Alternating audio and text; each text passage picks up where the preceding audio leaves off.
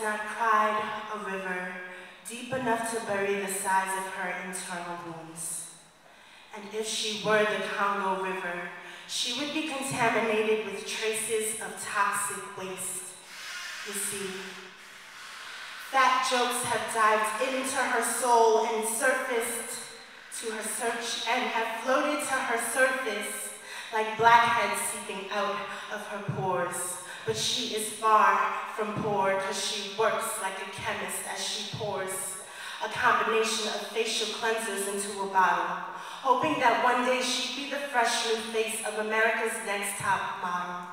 But Clarisil and Noxzema are not enough to make her feel attractive. So she makes sure to practice 3 easy steps in order to be proactive. And I guess you could say she's not your ordinary activist, because she settles for finding her revolution in double cheeseburgers, large fries, and apple pies. And over the years, the trans fat has transferred straight from her belly all over her thighs. And some men, they look at her and they say she's way too much to handle because she is the product of supersize. But they never once stopped to realize that Fergie lied when she said that big girls don't cry. And I hope you know that this is everything to do with you. You, as in the outsiders who never try to see inside her. Try to understand why her heart is a bulimic heart that refuses to consume foods for thoughts of beauty. Or why she relates herself to the beast and never to the beauty. Or why she flips through magazines, finding images of skinny bodies, only to nail pictures of her face to them, as if these models are the crosses on which she should crucify herself in order to sacrifice the pain of each and every girl, just like her. And I stand, here I stand, with my feet on the ground, looking up as she hovers up above me like a darkened rain cloud. And I want to reach my hand up to her and pull her down, back into reality, place her in my gallery, where I will tell her that she is big, because she is a life-size portrait of what it takes to break the barriers of the box that beauty has been birthed in.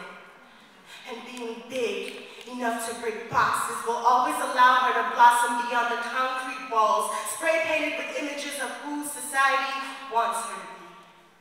But all she needs to be is what makes her feel most comfortable inside. And being big enough to break, and being big is not big enough to rule out the possibility of being beautiful. And for as long as I am entitled to freedom of speech, I will always look her in the eye and tell her, you are not what you eat, but you are a reflection of what you believe. And if people can't learn to love you for who you are, then you need to tell them to leave you be. Keep on walking with their hands filled with ignorant seeds, because all they want to do is plant a tree of negativity within you, leaving you with insecurities. But none of that matters. None of it matters. You see, with mind over matter, what matters most is that she understands that your mind will always be more powerful than your body. So you better start believing that you are